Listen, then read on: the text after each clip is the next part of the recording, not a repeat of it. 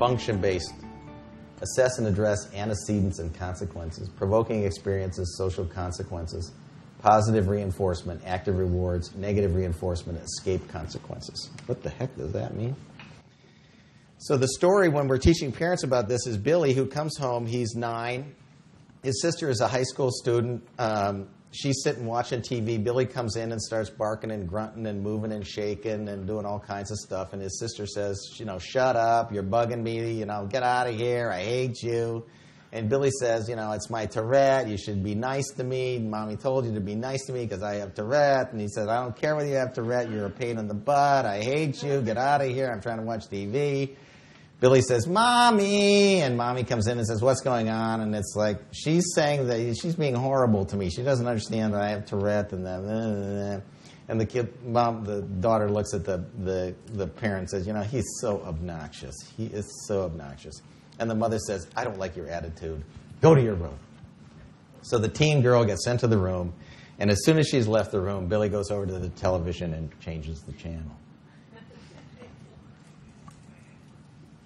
Got the picture?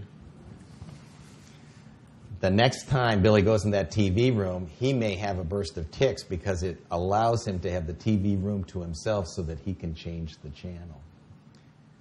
Kids get tired, start doing their homework after dinner. I've had parents cry watching their kids' tics get worse during homework. Back rubs, bacon cookies. One family does foot rubs. Notes to the teacher saying he couldn't do his homework last night because his tics got to be too bad. All of those consequences, if they provide a direct reward for tic severity, like a back rub or a foot rub or hot, fresh-baked cookies, or a note to the teacher allowing them to escape from responsibilities, are all going to inadvertently reinforce tic severity over time. So everything that you do from your gut that is intuitive to care for a suffering child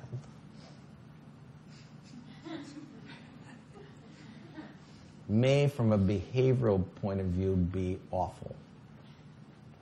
So parents go, oh my God, that's all we do. I mean, I'm giving him a back rub all the time. It's turned into, he can't go anywhere. I give him a back rub after he gets up in the morning. I give him a back rub after school. I do it, before dinner. I mean, he's getting 1 million back rubs a day. I said, well, you're going to keep giving him back rubs, and you know what? His tics are going to continue to be there. They're not going to get better with that intervention. So families say, well, what do? You can't just be cold and cruel. Well, in our treatment program, we ask them to work on their exercises before they do their homework so that they're coming into their homework kind of prepared, and then to use their exercises during their homework to get through their homework without having tic exacerbation. We ask families, when the kids do their homework, to give them a back rub after they do their homework. Because now you're giving a back rub for a behavior that you want to see them do more frequently, not for their tics and tic-related distress.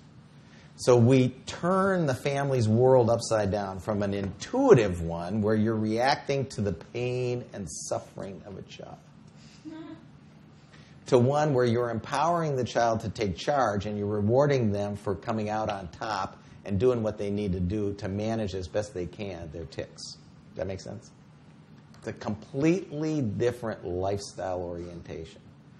And it comes from here because it's counterintuitive. It does not come from here, and it does not come from here. The sad part about it is most of our management of kids who have problems comes from here, and it comes from here, and it gets us just into these kinds of behavioral cycles which actually don't help kids get out of the problem.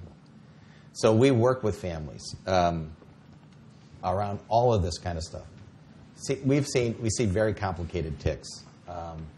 And some of them are so woven into, some of the more complicated tics are so woven into reinforcement cycles, functional reinforcement cycles. Escape from academic stuff, escape from chores, escape from sibling kind of responsibilities or family responsibilities. So tics will take kids out of action in that way. And then there's all kinds of gratification that parents do to make their kids feel better when they're ticking to kind of help them relieve the suffering associated with that. And we really try and clean that stuff up. So we've written for many years prescriptions, can leave the classroom at any time to kind of do his tics. Now what we're saying is, let's identify during the school day when you're going to kind of do your exercises so that during those period of times where your tics traditionally escalate, like prior to gym class when you're doing some kind of exciting thing, let's make sure that the teacher knows and that you're going to do a little bit of your exercises kind of quietly in place, and the teacher can go. And then you'll be ready for gym class and you'll be in a good place. And then the teacher reports to the kid, gives them the thumb up. The report goes back to the family that the kid's doing what he's supposed to be doing. The family's pleased. They reward the heck out of the kid for his tic management strategies. The kid got to play in gym that day, didn't get overexcited. It creates a lifestyle, if you will, that tumbles in a very positive way forward. And it really, it's just a complete change in the advice than we've done forever. ADHD kids are troublesome. In our study, this was a kind of an individual psychotherapy style approach. So in a clinical treatment trial, when do you see kids for individual psychotherapy? After school. When do stimulants wear off? After school. So our data suggests that kids with ADHD got better, but they didn't do quite as well as kids who don't have ADHD. So Barbara Coffey's actually pre-treating before therapy, giving kids stimulants before they go into therapy, so that they actually have good attention and concentration prior to the therapeutic experience, so they can actually learn under the value of stimulants. From my point of view, these are skills that people can learn no matter what. I mean, this is, I'll never be Tiger Woods, but I can probably get better. There are some people who are horrible golfers and never be any good. If they love the game and they keep practicing, they might get better at it, but it's going to take some people more work because they don't have kind of an intuitive sense for kind of how to make their body mechanics work to hit a golf ball. But my concern is that the behavioral principles which underlie this are universal. So there's nothing we're talking about that we don't do with OCD, that we are currently doing with post-traumatic stress disorder. We're doing strategies like this for depression. These are universal behavioral strategies that are associated with health and well-being, and there are people who have more trouble doing them. But at that point, I don't think about complementary or alternative treatments. I think about bearing down, getting to the nitty-gritty, working harder, and seeing if I can get a person, instead of 40% better, maybe 15 or 20% better. Because the inherent value of doing some of these things, the empowerment that kids experience is worthwhile, even if it's harder for them to do. So as a behavioral person, I know that people have a hard time doing some of it. It's just that you got to buckle down and work harder with them. You have to be more creative as a therapist. You got to find the right moment to have them in therapy. You got to do all kinds of stuff to kind of optimize the opportunity for people to pick up these skills. But for me, it's no different than learning how to play a musical instrument or learn how to play a sport, get good at some kind of game or other kind of leisure activity. There are some things you're going to be naturally good at, some things you're not going to be naturally good at. If you really love the game and you're naturally good at it, you can play. You're just going to have to work harder to kind of build your skill set. And the alternative to say that they can't, for me, is a real trap. Because if you say he can't because he's got ADHD, then all of a sudden you set up that important behavioral principles are not going to be available to a person, even though it may be difficult for them to implement. Does that make sense? It's that piece. And so the shift from it's going to be hard to he can't includes with it permission not to necessarily use bona fide behavioral strategies to manage one's life. And that I don't do. I'm trying not to stigmatize people because they can't. I don't want to say they're a bad person because they can't. But that's not my style anyway. My style is, oh my gosh, this is much harder for you than it is for other people. Let's just kind of, what can we do to make it easier? What can we do to buckle down? Is there another way to practice? Can I convince you about doing it a different way? But in the end result, we kind of got to get you understanding these principles and finding a way within your own self to do it. I use find a way a lot with kids. I actually had one little girl who got a bracelet that put find a way on it.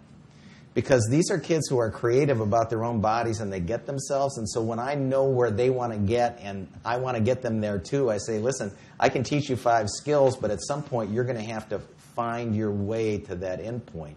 So what can we do to help you find your way? And I say, I've given you 3 skills today. Practice those, but I also want you to experiment and find your way. It's an empowering message that puts them in charge of trying to figure themselves out using the skills that we've taught them. That kind of approach, it still may not work, but it doesn't abandon the basic principles of kind of health and well-being. It says the principles are there. It's just that people may have to adapt or use or approach those strategies a little different in order to be acceptable. What we're talking about with kids is there are some people who have an easier time, some people who have a harder time. If they have a much harder time, we have the choice to cut them slack and remove the responsibility, or find a way to kind of put them in a position to be able to achieve their own goals. And for me, that's a much better approach to take. And the principles that inform us about how to do that are really these behavioral principles. So that's why learning this language is a really big deal. What I tend to see most therapists do is if kids don't respond, they abandon ship and they do a completely complementary or alternative treatment. They don't stick with the fundamental process. So I liken it to the fact if you're playing tennis and all of a sudden you've kind of lost your stroke, you don't turn the racket around, hold the head by two hands, and try and hit the tennis ball with the handle. But that's what we see happening in mental health. Instead of going back to the fundamentals, which is to hold the tennis racket, work on your grip, get to the practice area, get your coach, and practice over and over again the shot that's difficult for you to do until you get back on your game again. Even if it's very difficult, it's a shot that you've had trouble with your entire tennis career, and it's very difficult for you. That strategy is to go back to basic fundamentals and practice. So kids who have a hard time learning because they've got learning challenges or ADHD, they're just going to have to work harder, and they're going to have to practice more. But to abandon the basic fundamentals of, human functioning because it's hard for somebody to do, that one doesn't make sense for me. Again, about half of people get better with the conventional manualized treatments. But in the hands of a pro who can make it personal adaptations, in the studies, all the therapists have to function exactly the same. Right? So you don't let the therapist exude their individual brilliance because you want them to function with fidelity to the method. Because you'll never prove that it works unless the therapists really function quite similarly. But now that we're getting practitioners getting really good at this stuff, they develop toolkits. And the most important thing is engaging the person in the therapy. If I did this with a kid who is not engaged, he's not going to do it. So finding the motivational strategy to engage a person in the therapy, begin to engage the family. The time constraints, we run into that all the time. I can't tell you. There's never a time to take a kid off of medicine. Because they're either in school or they're in a 6-week summer camp. These logical, rational kind of impediments to good treatment are everywhere. And it really is about kind of grounding yourself and making the commitment to doing the kind of work. The CBET stuff, you don't have to do it for the next 60 years. You can learn the principles and you can head things off at the pass. If you will, so you see a new tick coming on and you can develop a competing response for it. You can do that within the privacy of your own home once you're trained up, once you're motivated. The thing about behavioral treatments, it requires a good therapist and you have to throw yourself into it. If you do this, I'm not so sure, you're never going to get anywhere with a psychological intervention. So there's two types of reinforcement. Positive reinforcement, that is when somebody does something and you pat them on the back and say, good job. The next time, they're more likely to do that behavior again in order to get the pat on the back. That's what paychecks do. Negative reinforcement is much more complicated, and you have to listen closely.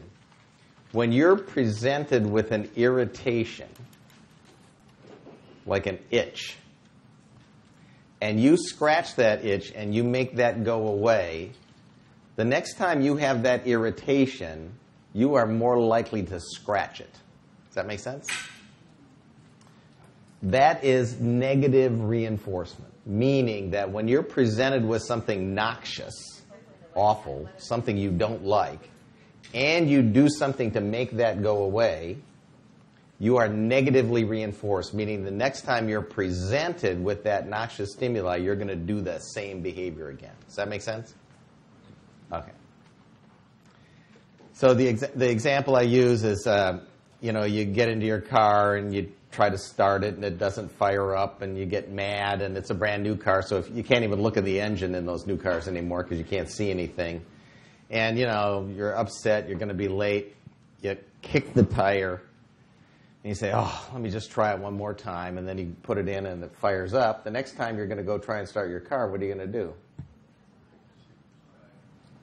You're going to kick the tire. Does it make any sense?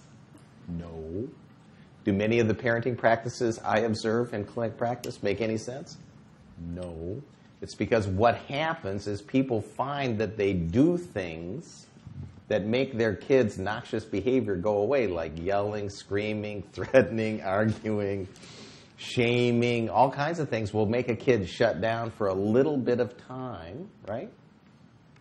So that's why parents use those strategies even though they hate using them. It's because at some point or another, one of those coercive kind of strategies got rid of the non-compliant youngster. The problem with that strategy is that kids do the same thing. So they use a foot stomp, an argue, a talk back, a yell, a scream, a temper tantrum, an angry outburst to get parents to back off their expectations. And when the parent says, Billy, kind of make your bed, and the kid says, no, not today, and the parent says, okay, you can do it tomorrow.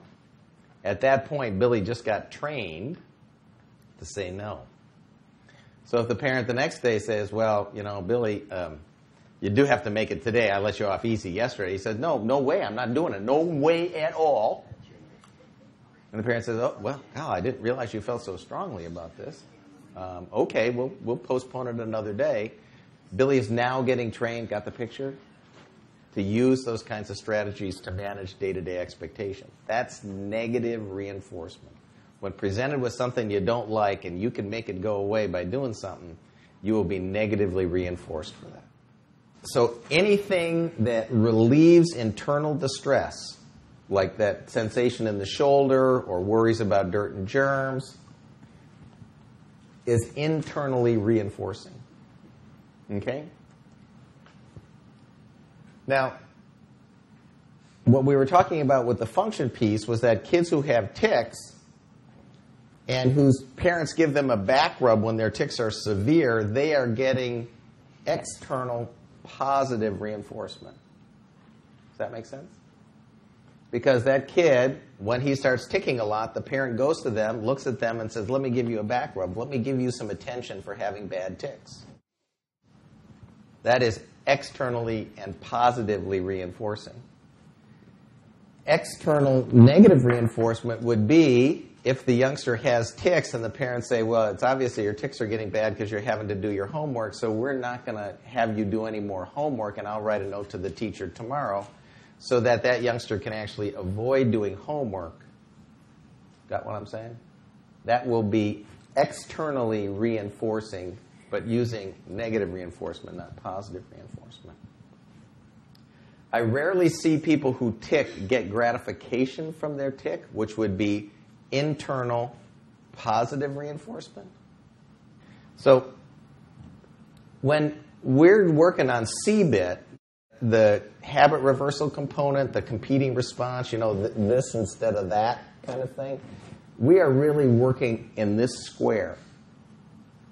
But if in that youngster's life, he's getting a lot of support and attention for having severe tics, or his severe tics allow him to avoid homework or other family responsibilities, we will be working on a behavioral strategy that might work for some of his symptoms, but we won't necessarily have a behavior plan in place for the rest of it. Does that make sense? So part of what I see when I see refractory cases of obsessive compulsive disorder or of Tourette syndrome, when I think about meds and everything else, I also begin to think about what patterns of interaction are there around these symptoms which can sustain them over time. Does that make sense? And what I do is I draw this little 2x2 square and I sit with the family and we kind of march through how they respond to tics, how they manage tics, whether the tics function to help the youngster escape from situations or whether the tics function to kind of get additional attention or support. And that, for me, helps me disentangle those relationships and get those relationships kind of back on track again. Does that make sense? So what we're doing in the behavioral treatment and the stuff that's new, this is old. This has been around the literature for many, many years. All of this stuff, the functional piece, all of this stuff is brand new. I have a very close psychology friend who said, it took you guys 30 years to figure this out. I was doing this back at Stony Brook in the early 1980s. We were getting people with Tourette better back then doing this behavioral treatment. We knew about Norm Azrin down in Florida. This is no news to me at all. It took a long time for it to get to this stage. And there are other folks who really like I said, who like to talk about feelings and emotions and problem solving and coping and adaptation. And they're not all excited about this treatment because it doesn't have a lot of that gushy stuff. It's a real training, behavioral kind of treatment. Psychiatrists are kind of the same way. I think the modern ones are increasingly used to thinking about psychiatric disorders as having a brain basis to them, using medicines for some sets of symptoms, but focusing on function and other things using behavioral or rehabilitative strategies. Forgive me, but our neurology colleagues seem to have more trouble with this because some of them just have trouble with the idea that this is a brain-based disorder. And if you bring up this issue with behavior, that all of a sudden you're going to undermine all the work that we did. We're going to be going back to Freud and all the horrors that were there. But if you think about really what we're doing here, we are at a full and rich conceptualization that's completely compatible with modern neuroscience. And that is that the brain is what it is, and it functions the way it functions, but it is adaptable and shapeable by behavioral and environmental forces. And there are some things that are less shapeable. So, we're not trying to cure epilepsy, if you will, with behavioral factors. But even patients who have epilepsy are taught to learn how to sleep and eat a reasonable diet and maintain their medication status in order to do that. Primary care doctors have no trouble with this either. They really like using strategies where you think about using medicines and you also think about lifestyle change, and so they're comfortable with it. Nurses are particularly interested in this because this is something that's right in their bailiwick that they can teach. We're particularly excited about occupational therapists because occupational therapists knows the body, they know muscles, they know what a competing response would naturally be. We like occupational therapists because they already see kids with Tourette and developmental disabilities for sensory integration and other stuff. But the other thing is that they will get referrals from ENT doctors who see kids for sniffing. They will see them from ophthalmologists who see it for blinking. They'll get referrals in a way that's easier than referring to a psychiatrist or a psychologist. So we're very excited about creating manuals and supporting materials for occupational therapists to outreach into their community and essentially develop a market for themselves treating kids with tic disorders. Kids love it. Not every kid responds to it, but kids generally like feeling empowered by this. Families are, if this behavior thing works, what does that mean? I thought only medicine worked. I thought it was a brain condition. Does that mean he really can't control it and he's just been refusing to control it? So families get confused by this, a little bit like some practitioners get confused by this. They wonder what it all means. School personnel, the big worry is that school personnel will read something about the study and say, I read that you can control this stuff, and so control it or head to the office. That they will go back to the bad old ways of doing it. We've written a couple of nice brochures for teachers and educational personnel from the Tourette Syndrome Association. So we're doing outreach around schools in order to make sure that they don't misinterpret this important information. Advocacy organizations struggle a little bit too. I think the Tourette Syndrome Association is doing an outstanding job of advertising and promoting training in this treatment. But it's tricky. Not everybody within the organization is on the same page about this treatment. So in some corners of the Tourette world, it's still controversial. So even though we have more data about behavioral treatment than we have for any other treatment. Why is this complicated? Well, it results in a change in advice. In the bad old days, we would say ignore your tics. Remember I talked about that early? We want people to become more aware of their tics. What turns them on, turns them off, when they are, how complicated they are, what leads to what. You know, watching that hand movement, isn't that interesting how that hand movement before you woo-woo was there before you woo-wooed, and you knew that somewhere in your mind that was going on? Can't be controlled. Let's figure out a way to manage them. Completely different orientation towards tics. Don't punish. We agree completely, but we do want to reward successful management. So we want parents to know when their kids are working on it and when their kids are having some success that they apply the praise in large doses. Behavioral treatments don't work. Please use behavioral strategies. They're almost side effect free. Don't try to suppress. I tell people don't white knuckle suppress because it'll make your tics worse. But we also know that tics don't get worse with behavior treatment, believe it or not. Some people think they do, or they worry that they do. Suppression worsens tics. You know, one of the things we've heard patients say for a long time, that is, if I resist that premonitory urge and hold my tic back, my head will pop off, or I'll feel so much tension I can't stand it. It'll be so uncomfortable for me that I just won't know what to do. It's going to be so painful and so difficult. But if you think about that discussion, that's what people with OCD say about the compulsion to wash their hands, that if they worry that they're going to die if they don't wash their hands and you don't let them wash their hands, that feeling rises and rises and rises and rises, and so finally pushes them to kind of wash their hands. It's the same essential experience with the tic. And what we're finding is if we can give people strategies to disrupt that relationship, that people can actually have a better experience with that premonitory urge, and over time the urge seems to dissipate. Suppression worsens the premonitory urge. New tics develop when you suppress. This is one of my favorites. In psychiatry, this is going all the way back to Freud. They had a thing called symptom substitution.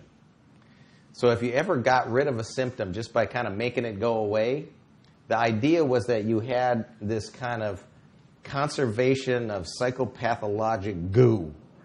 So if you got rid of one symptom that was related to this psychopathologic goo, the symptom someplace else would pop up. Now, nobody's ever been able to prove this, but this is an old saw within psychiatry and psychology. We're now beginning to hear people talk about this, like we have the Tourette goo, that if you suppress a symptom here, it's going to pop up there, or you suppress that one, it's going to pop out down here. It's the same logic that's being used. And again, the small studies that have been done to look at this phenomena doesn't look like this actually holds true. By eliminating one symptom, you don't create new symptoms in another place. So what do we do for parent-specific advice? Well, we like advocacy. But that advocacy has been predominantly toward getting the world to shift its appreciation of the struggle that kids have with Tourette. What we're doing now is we're saying to kids with Tourette, you know, you got a tough life. It's going to be a little more difficult. Let's figure out strategies where we can kind of overcome, survive, and become heroic in the face of adversity. The chance that you're going to be able to change a school system or change this person or that person's attitude, that's a lot of work. But to get someone to kind of find a way for them to be personally invested in their own recovery and in their own advocacy and overcoming adversity, that's, believe it or not, a lot easier to do.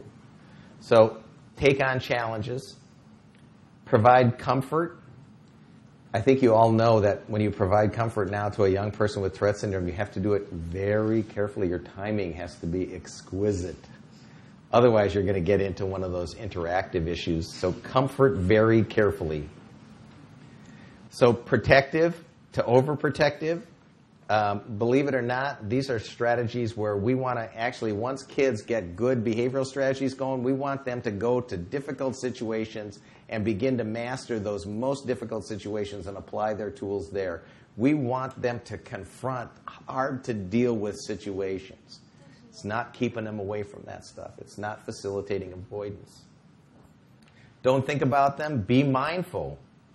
What makes them better? What makes them worse? What are they all about?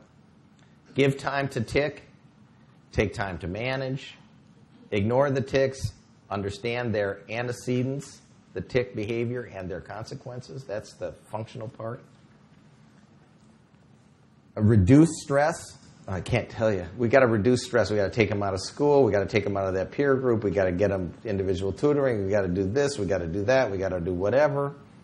What we're really trying to do is get kids to be able to stress-proof their behavioral strategies so that they can do them under duress or in stressful situations. Does that make sense? Celebrate your specialness. I think Oliver Sacks was one of the very best at getting us to appreciate how special people with TRIT can be. That's good. I'm not against that, but we really want to hear about young people who have found their way to kind of manage their tics. And when they do, they and their family should feel really good that they were faced with a challenge and then went on to find their way to manage it. What do we do? Really work on comorbidity.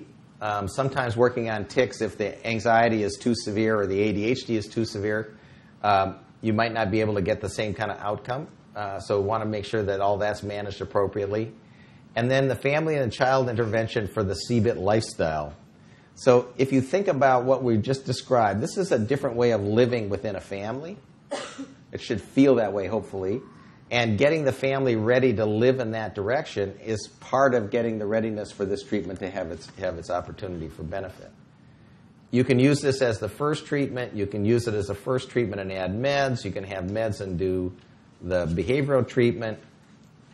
We actually took an 18-year-old guy, a 20-year-old guy who was on pretty heavy doses of Pimozide and did CBIT with him over a summer when he was back from college, and we're able to get him off his medicines.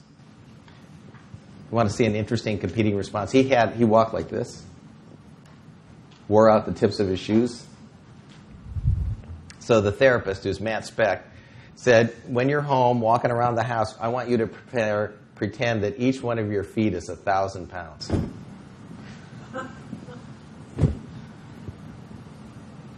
So he taught him how to walk mechanically and flat-footed. And so when he'd watch TV, go to the kitchen, get something to drink, or go to the bathroom or whatever, he would practice walking with 1,000-pound feet. And again, I saw him the following fall after he'd returned to school, and he wasn't wearing out his shoes on the tips anymore. So there is some creativity to this treatment, but it really is within this kind of behavioral approach. So what will assessment and treatment look like in the future? Well, that person who notices that first tic will know that that tic by itself is probably meaningless, but it is a marker for neurodevelopmental disturbance and should lead to monitoring for the development of ADHD, anxiety disorders, the other kinds of issues that track with kids with tics. So if the pediatrician, instead of saying, I don't know what that is, he'll get over it, it'll probably go away, which is what most families tell us their first experience is, says, ooh, that's kind of interesting. Can I redo the family history again? What about anxiety and depression and OCD and tics in your family? And oh, by the way, this is what we're going to look for over the next years. He's 6 years old now. ADHD oftentimes presents before age 7. Anxiety presents between 6 and 10. Depression presents between 13 and 18 for the first time. So we'll just increase our vigilance around. And by the way, I want you to kind of begin to think about kind of how you manage your home life. And we have some ideas about how to structure and create a daily routine and to begin to think about kind of setting up your home in a way so that you're really working on kind of positive character development, emotion and behavior control, so that your youngster, if he does, develop a tic disorder, he's going to be in a very good place to manage that tic disorder well. I don't know how many pediatricians have that discussion, but my guess is if you had that with your pediatrician, you'd be going back to them now. That kind of proactive, preemptive, planning kind of treatment that is specific to you, your kid, and your family is the kind of treatment that makes us loyal to the docs who work with us. So that first doc knows the advice. Then the first intervention would be to work with families to provide a non-reinforcing environment for tics. Parents then would take what works at home to the school and advocate for non-reinforcing environment at tics. Oh my gosh, I just had this the other day. There was a kid who had an outstanding, this was OCD, outstanding med response and had good response to behavioral treatment. But his parents were extremely solicitous, interested, and curious. And so the kid would come up and say, I think I'm having an OCD thought. And the mom said, oh, really?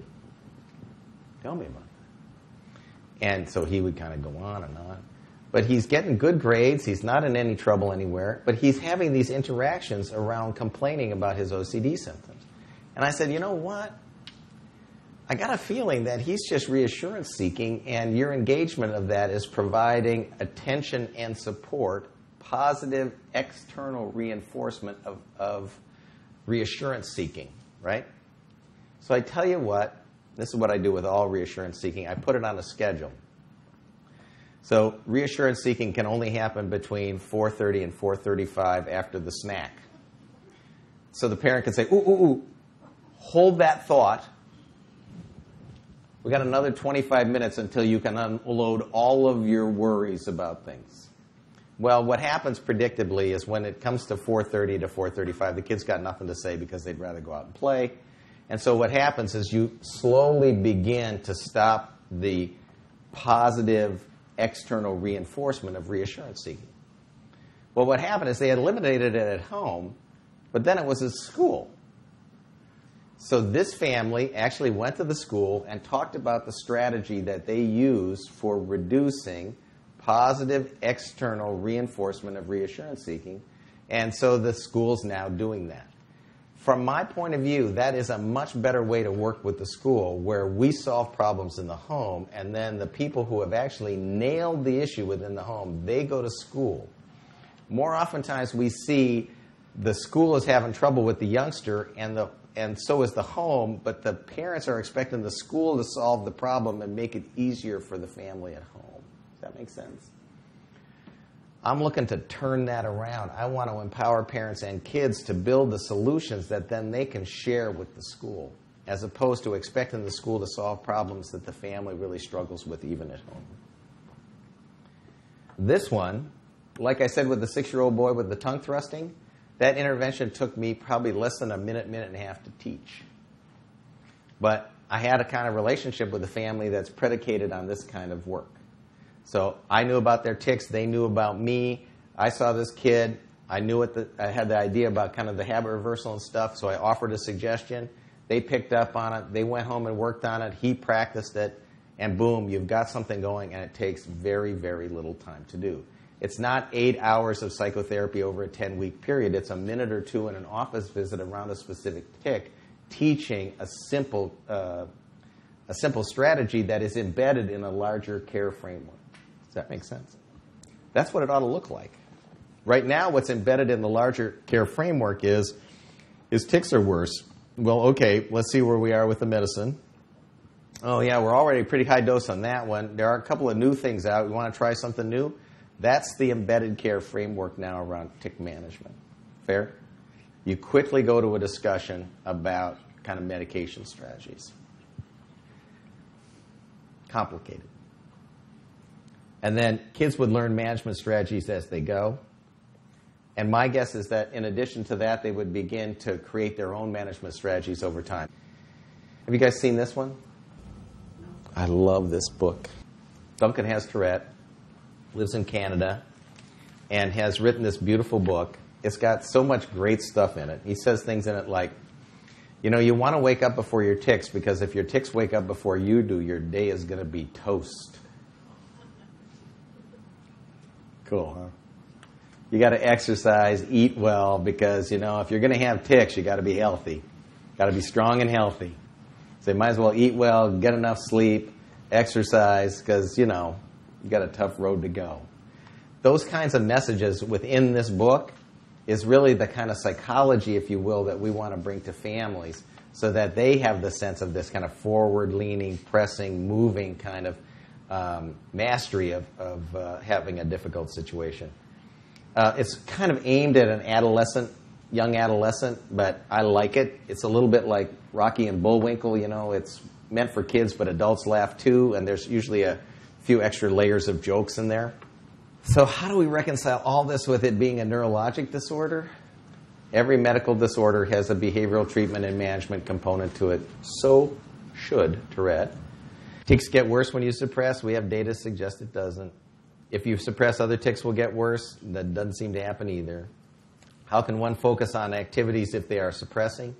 They're not white-knuckle suppressing. They're doing kind of intervening strategies, if you will, which are compatible with doing other activities. We actually have a nice video of a young man who had learned the treatment and had done well with it. And the skeptic said, what can he do this stuff and kind of participate in other activities? And so we did a picture of him playing cards with this therapist. And he was doing fine playing cards. And at one point in the video, you could begin to see him diaphragmatically breathe. He was talking, he was doing whatever else he was doing, but he shifted from the kind of a routine breathing motion to a diaphragmatic breathing motion while he continued to play cards. So it was a nice evidence, if you will, about how kids who are trained to do this and practice at this can actually incorporate that and use it in their day-to-day living. So these are some of the studies. Not many kids, but the conditions are beautiful. Baseline, reinforced suppression, rebound evaluation.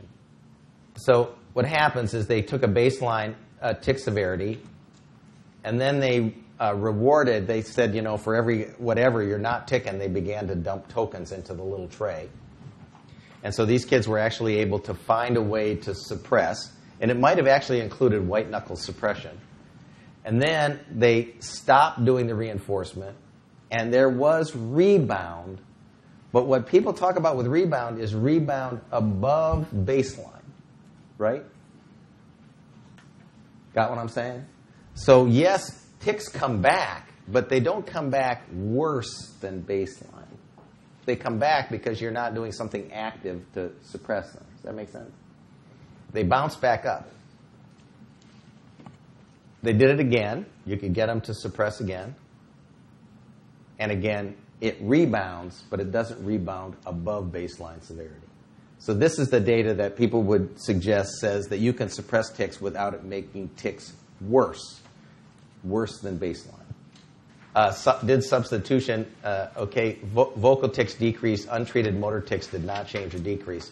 So this is the idea that if you focus on one symptom and you eliminate that, the pattern of other symptoms doesn't change and new symptoms don't develop in the repertoire to account for the one tic that was managed. Does that make sense?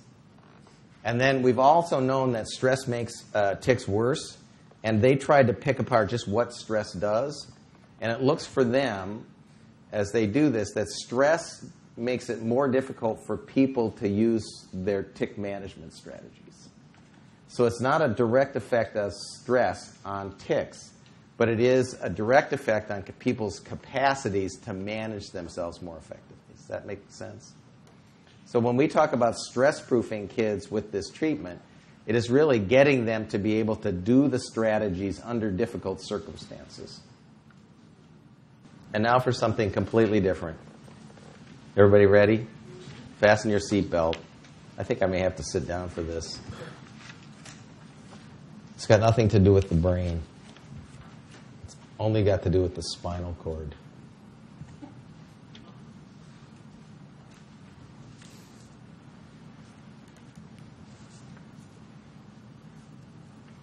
Anybody heard of this? No. So there's a couple of dentists actually in this area who are doing this treatment. And they think about Tourette syndrome as a structural reflex disorder. And they use what they call a neurocranial vertical distractor.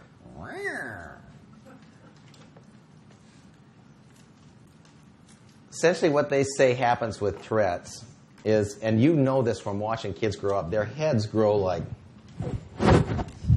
parts of it kind of move in different places. So essentially what they're saying is happening is there is disconnected growth, if you will, in the face around the time that kids develop tics. And it's asynchronous, so some parts grow bigger or whatever. And when the lower jaw gets misaligned with the rest of the face, it puts pressure on the trigeminal nerve, which actually goes through the jaw and up into the top of the spine. That compression and irritation of that nerve is a little bit like a chronic funny bone thing, right? That ascends up into the upper spinal cord. and is both in the sensory and motor area of the spinal cord, where all of the motor and sensory nerves are tracking right next to each other, like sitting on top of each other. They even pass through the same reticular activating system area. The idea is that that irritation that starts here works up the nerve and begins to irritate that whole motor sensory component of the upper spinal cord. And that irritation can actually cause tics in the shoulder, trunk, easy in the face, right, because it's kind of all in the facial area. And so what do? They put in a prosthesis, an oral prosthesis, to put the jaw in a position that decreases tic severity. So we've heard many, many things at the Tourette Syndrome Association, but when we heard this, it was like, oh, God. So what our traditional approach has been is we say to them, prove it. And most of them have said, no, we're too busy saving lives and making children happy to spend any time doing that bogus research crap.